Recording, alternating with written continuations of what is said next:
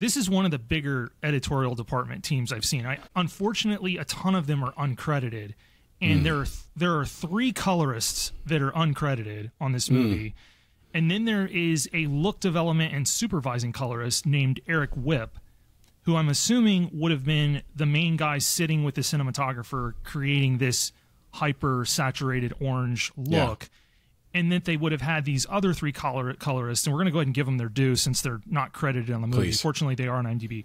Connor Fisher, Trisha Haggerlies, and Wade Odlum. There's even a digital cinema mastering for IMAX, Daniel Andre.